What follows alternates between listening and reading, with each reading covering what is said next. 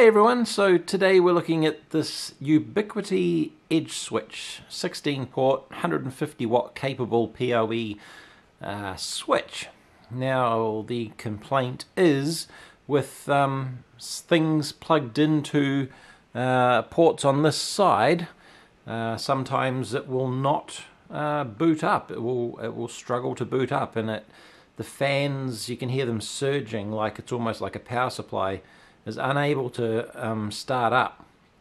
So been having a bit of a play, and I'll show you what I've found at the moment. So just going to plug this in. It goes over to this phone, IP phone, which uses POE. So let's plug it into port 1, and you can see it identifies and powers up. Cool. And if we come over to our laptop, and we can see port 1 has a lightning bolt symbol in it, which means it's identified as POE, and you can see here that it's showing the power consumption for port 1. So it's pretty cool little device, and I like the web interface that they provide. Now I'm going to come down and I'm going to move it from port 1 to port 11, and you can see the phone lights up. Cool. And we come over to here, and port 11 is here, and if we come across to here, it's got the network speed there, connection speed, but there's no power information. So as far as this the firmware is concerned, it is not currently supplying power, yet there's power coming out of those sockets.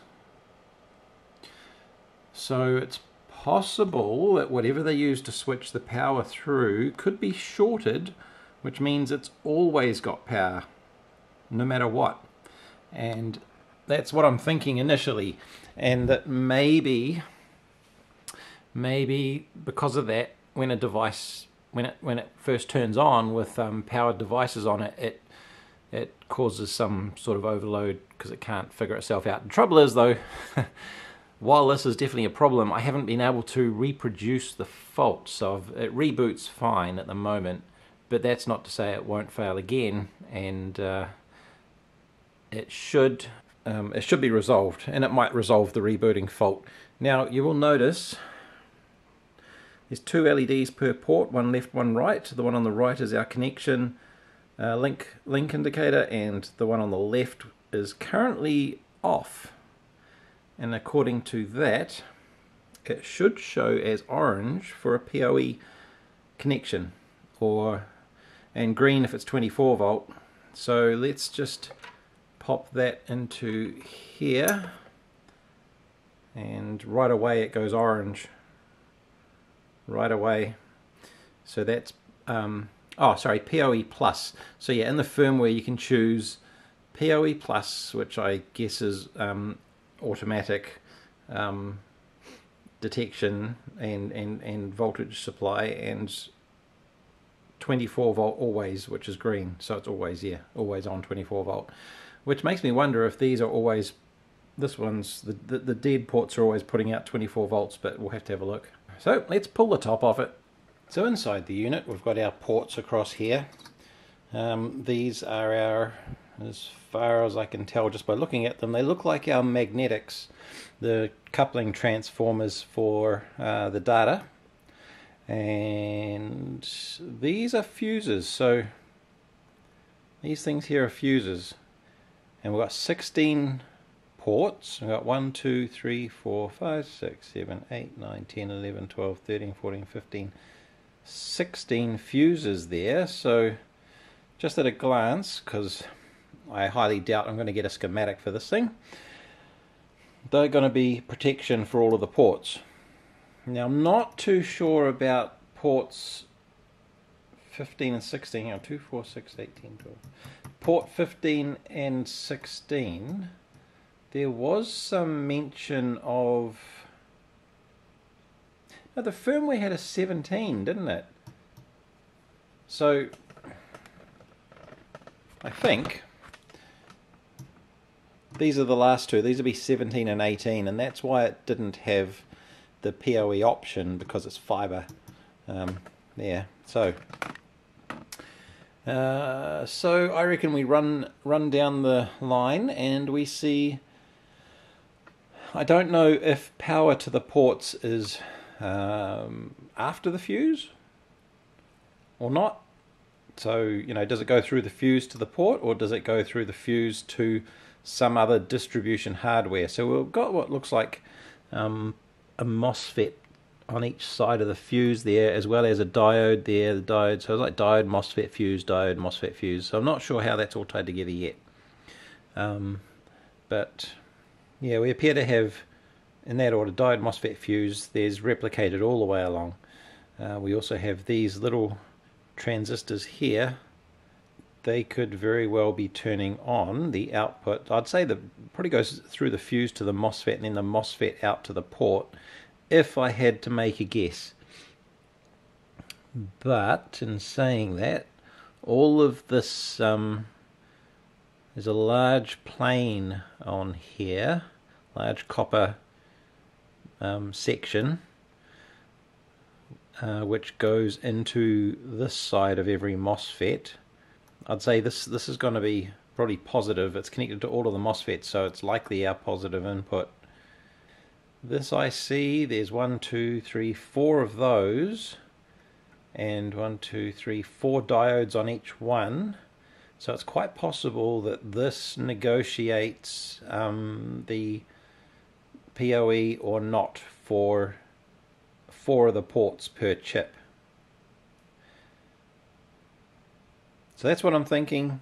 No schematics, of course, but just looking at numbers of things and how divisible it is, and you can work out what parts are associated with just feeding one port. Now I don't know if they're in order, if this is like, this is port 1 or this is port 1, but we'll run down the line and see if we have voltage on every fuse. I do have my laptop connected to port 1. It's not POE, so it shouldn't be active. So let's run down here and see what we get. So we've got that side of that fuse is nothing. So there should be nothing on both sides, and there is nothing on both sides. What about this large plane, which I guess is our positive feed? Is that our positive? Let's check on the MOSFET there. Nothing. Well, that's cool. So we have nothing on that side of the MOSFET. What's on the other side? Nothing. So then we wonder, how do they switch these things? Let's take some other measurements and see what we can figure out. So there's definitely no voltage here.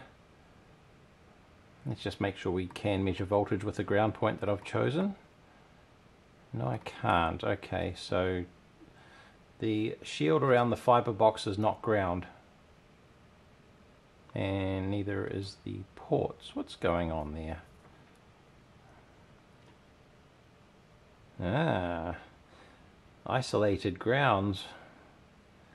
Okay, is a chassis ground? No, chassis is not ground. Alright, I'm going to have to leave one lead in our power connector in order to get a valid reading. Okay, so back to this power plane. What have we got? 54 volts. That's pretty cool and rather excessive.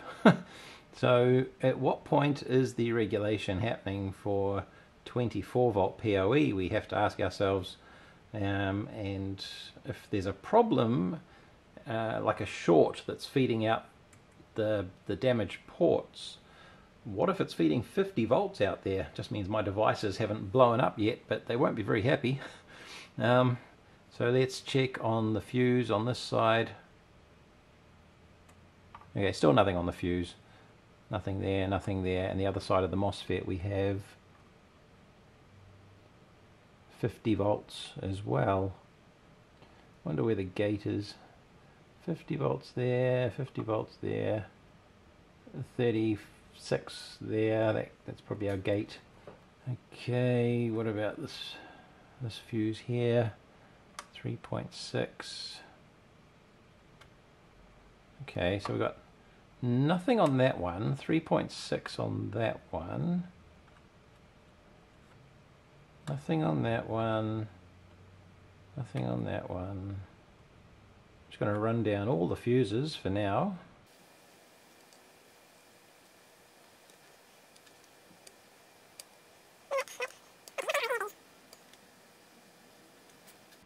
Okay, nothing on any of these.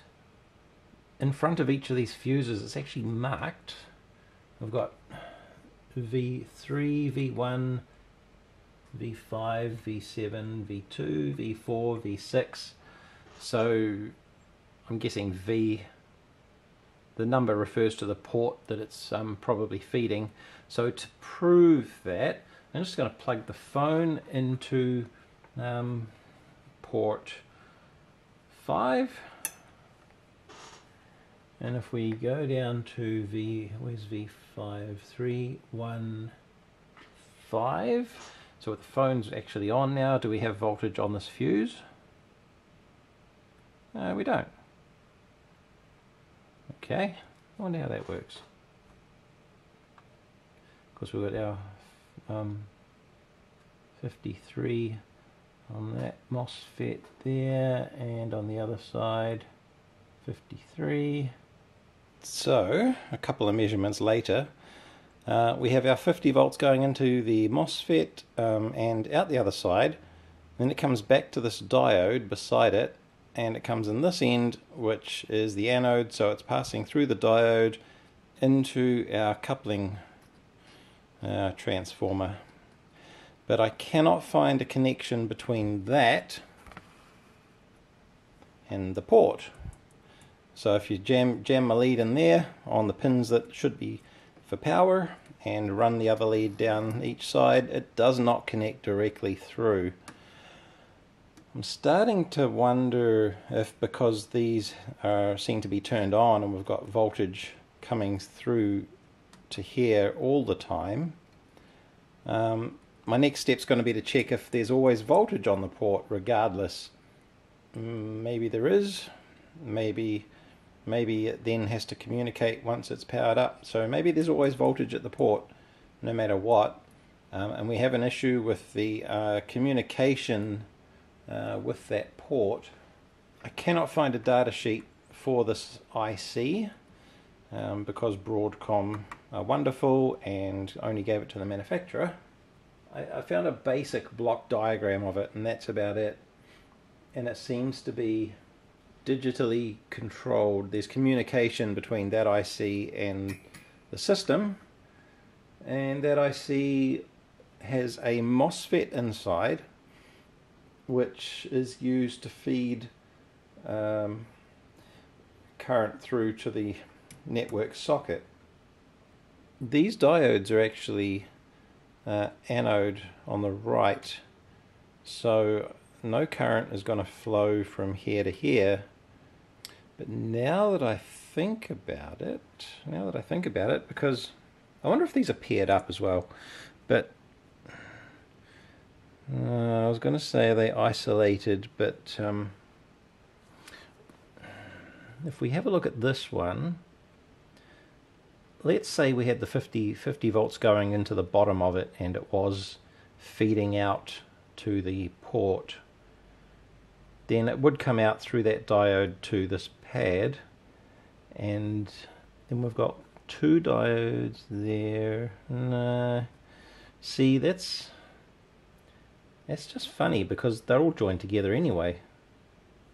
It's not like that would have gone off to that one and that would have gone off to that one and that one to that one. So I'm not too sure what's happening there. What could be happening actually, if one of these is shorted, if one of these ICs is shorted, that little internal MOSFET, then it's always going to be passing at least to one of its outputs here, one of these 4 outputs.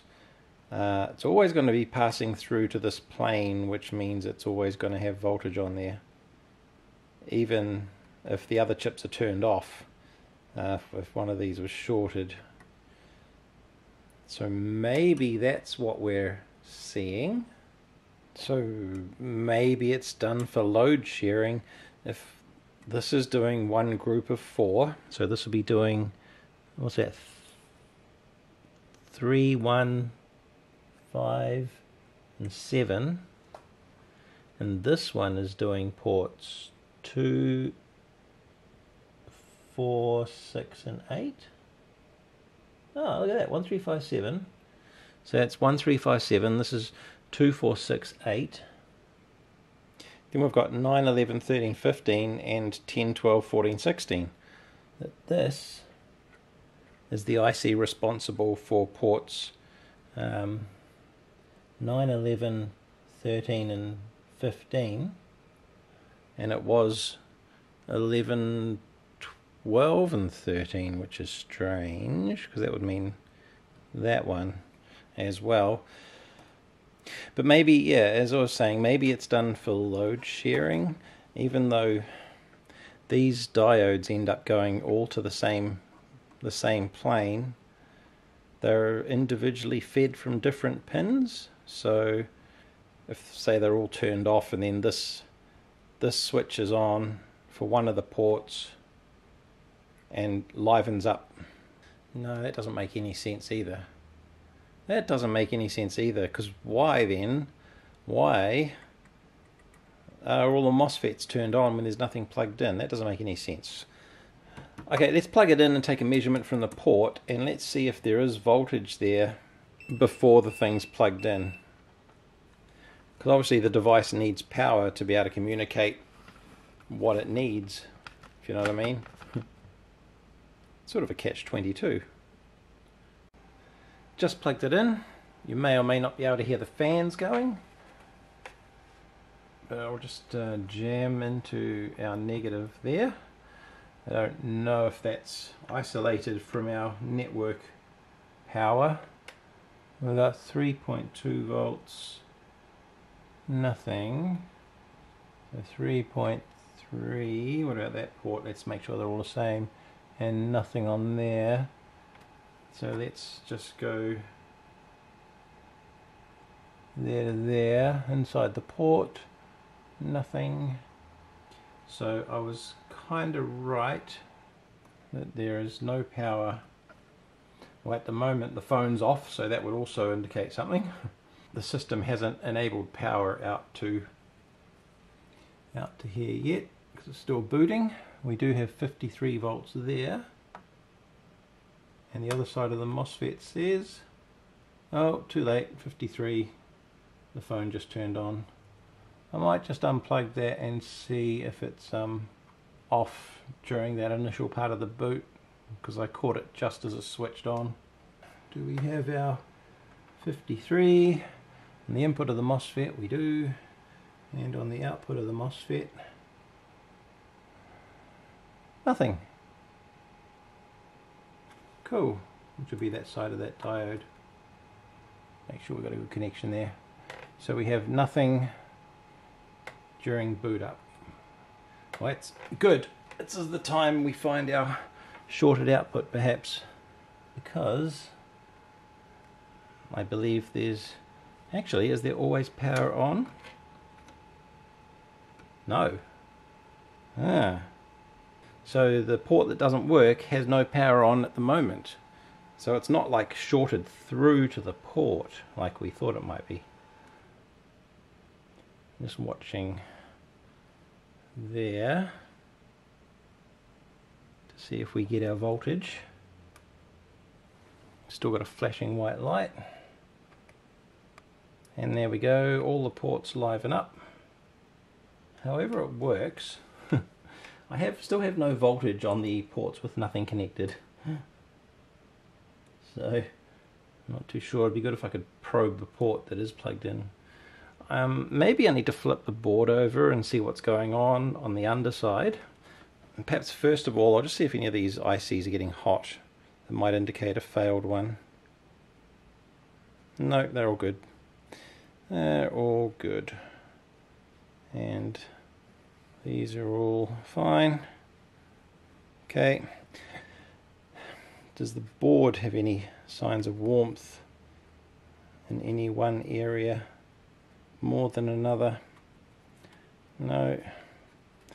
Okay, well, other than over there, it's quite warm, but there's stuff going on. I say we flip the board and just double check the underside before we try and figure out any more. So with the screws out, we don't need that connected, it's just the indicator light for the front. We don't need the fans plugged in or the port on the back. We only need power for any testing that we're doing. Ah, would you look at that. So there we have a row of some more MOSFETs all the way along there. So perhaps, while these MOSFETs are perhaps always on, these ones are turned on and off as required. So now we can run down the line there and see what they do. I wonder if they're numbered. Let's just see. They are not numbered anything relating to a given port, but they should match up to the port they're sitting behind, I would imagine. So let's just do some probing there and see what comes out.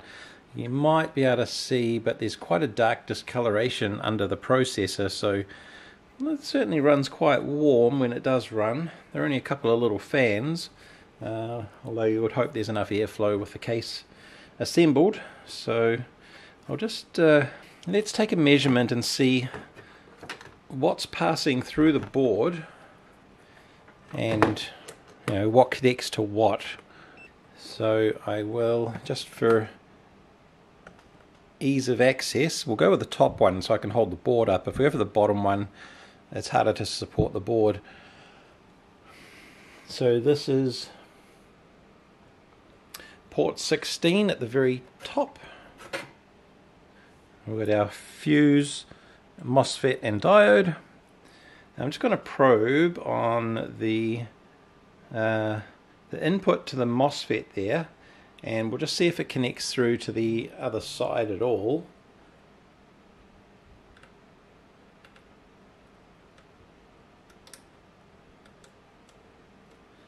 Doesn't look like it. So the MOSFETs on the other side are not connected to that input there. Let's check on the output of the MOSFET.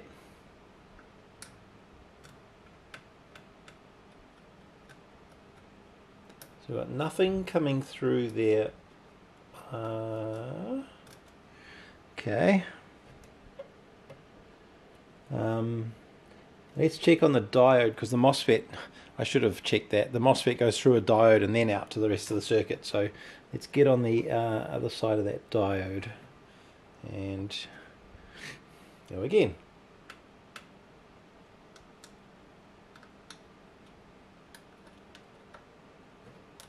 No. So we appear not to have a connection at all through to the other side of the board. So I wonder what that whole lot plays. Are they switching ground and positive? Let's see if I probe ground. If I get a connection through to these MOSFETs. And I do. Look at that. Okay, so the larger package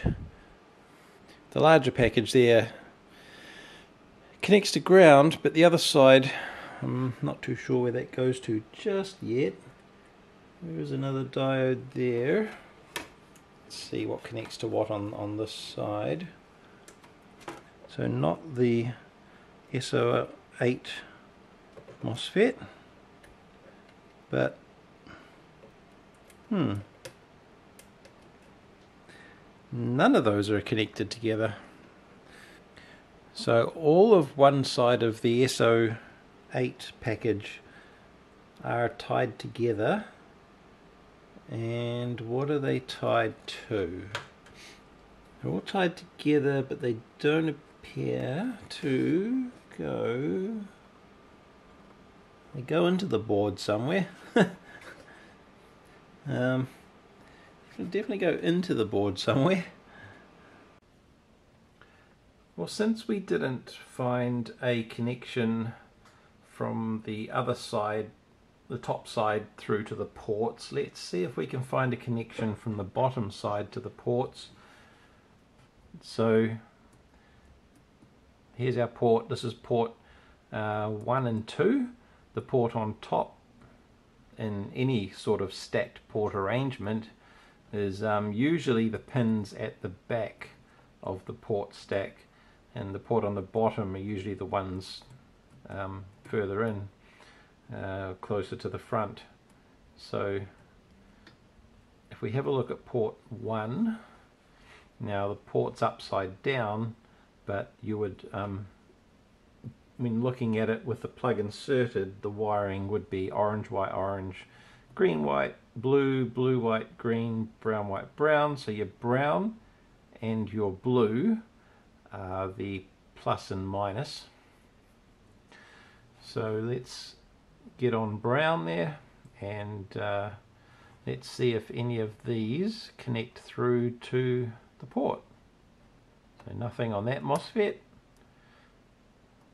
That's the gate. Here we go, there's a drain and source. Alright, so that's switching through to our that pair there. And if we go to the blue pair, do we have a connection anywhere?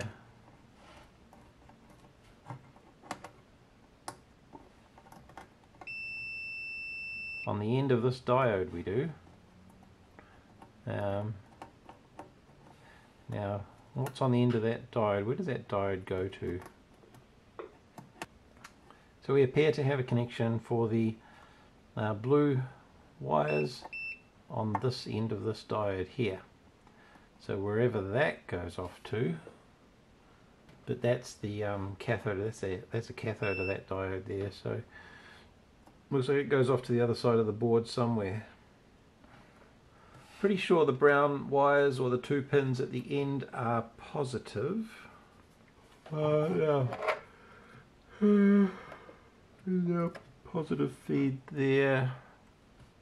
Now continuing on, so if that's port 1, you might think that's port 2. Let's check. We have nothing at that one through to port 2. Is this port 2? No. Is this port 3? Yes. Okay. Port 4? No. Port 5? Yes. Port 6? Nothing. Port 7? 8? And if we carry on, port 8, port 9, 10, nothing, 11, 12, nothing, 13, and hang on,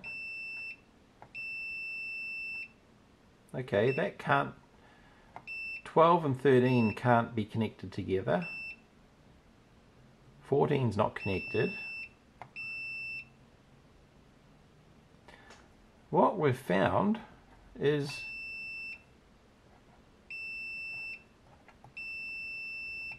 I ended up finding that these 3 are joined together, and that should not be the case.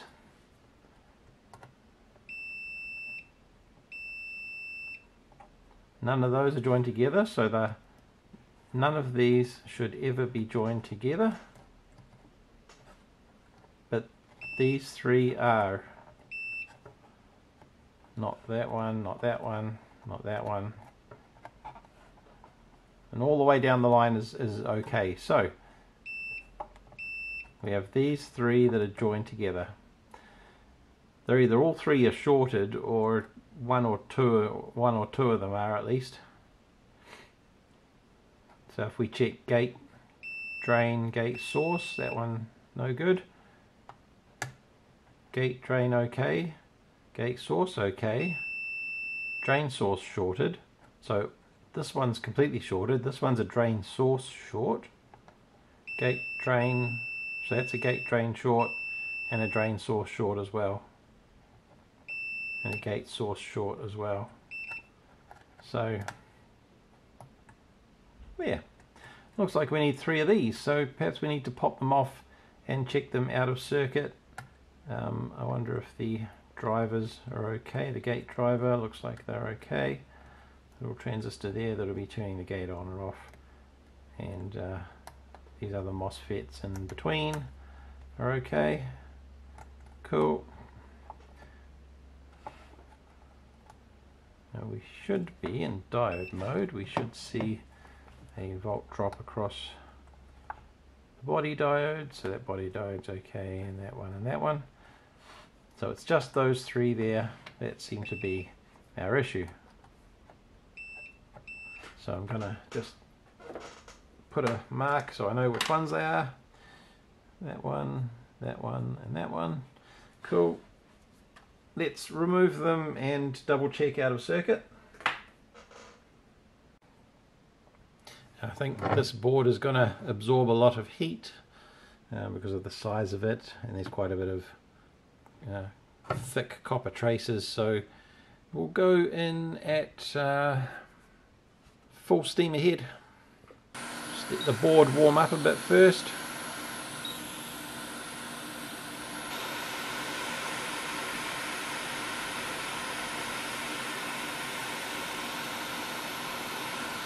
You can see some of the original flux bubbling a bit there.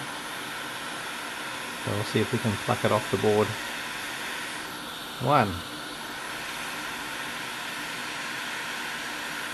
2.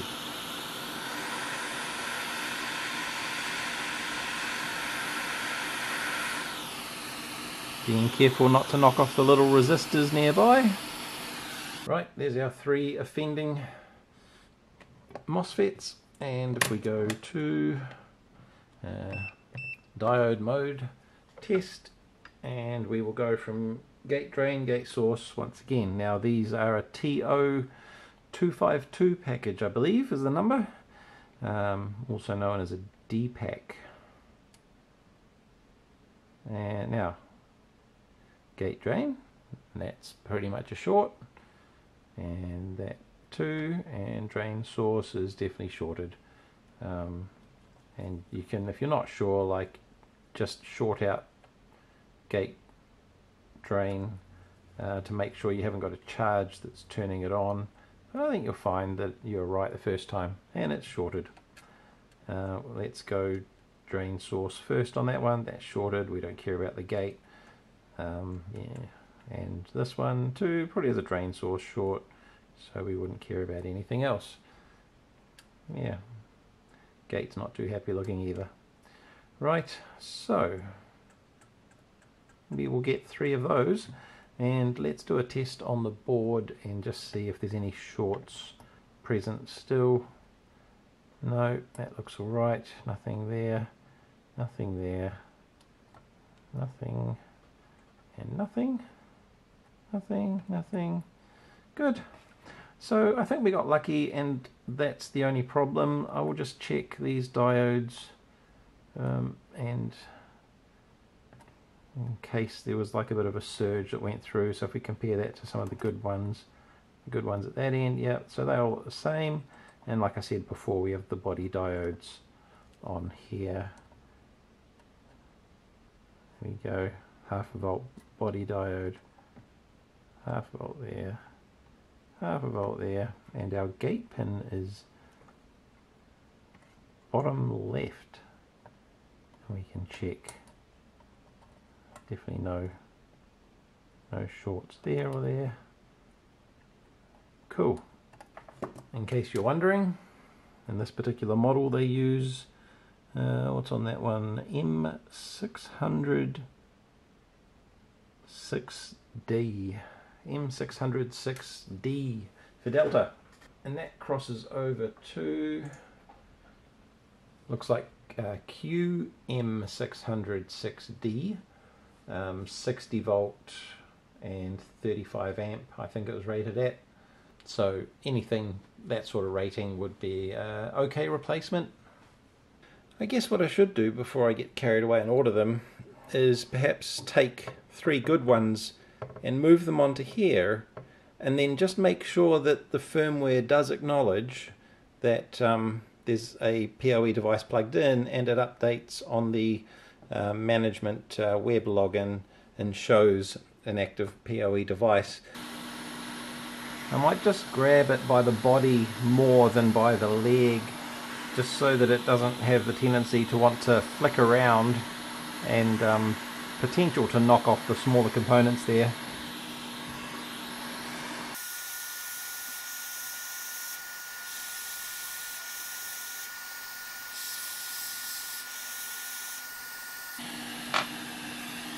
Maybe just make sure that a bit of flux to make sure that that flows and attaches. Because I didn't add any new solder to that, we're just doing a quick transplant.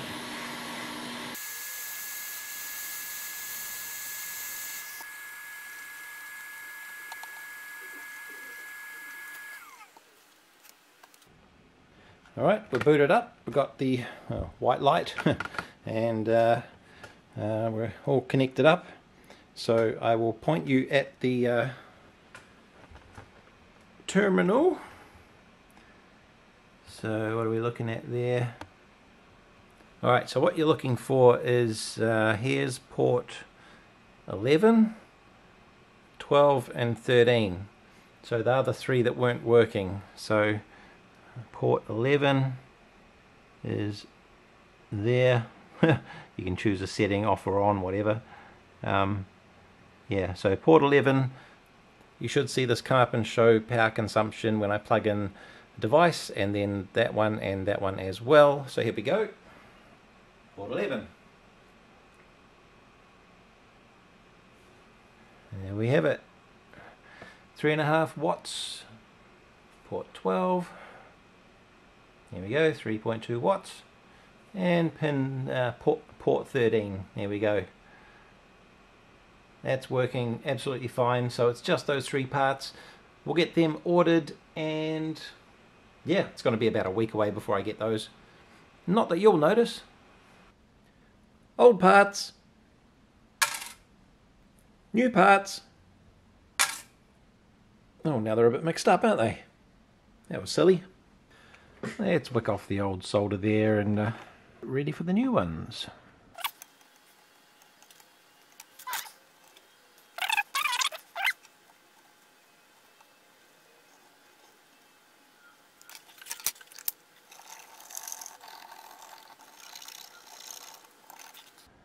Load up a bit of fresh solder.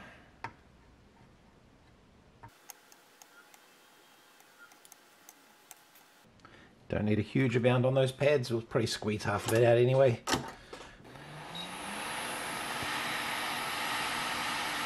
Probably should start at this end so the heat can travel down the board ready for the last one. Less time heating the last one then.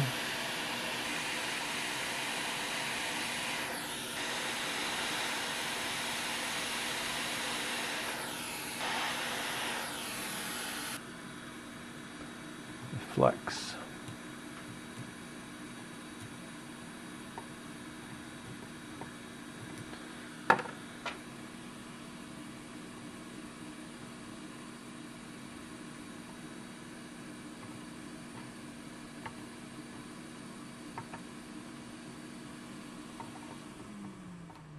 Pop the blower speed down to 60 just so it doesn't blow all the flux away, and we will just make sure that we have a good connection underneath, because it is sitting on the solder but we don't know if it wetted well, so we just want to be sure that it did bond with the pad on the back of the MOSFET.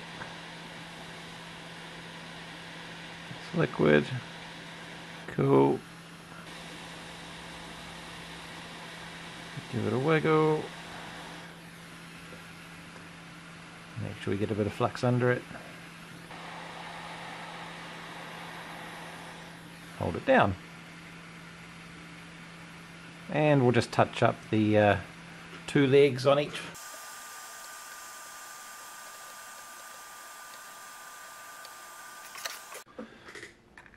And the obligatory cleanup.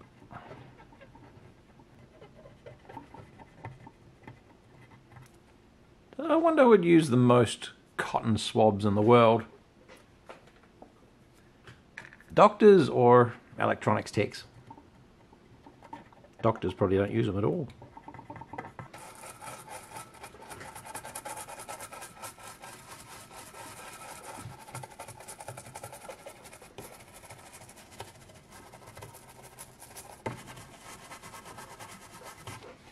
There we go, does that look just like new? Now I just have to throw it back together.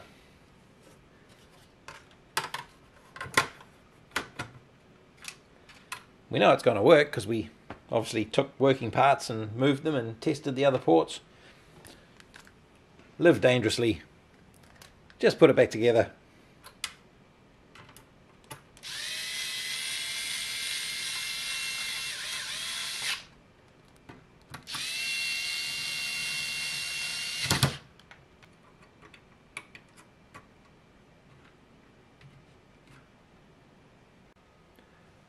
And turn it on.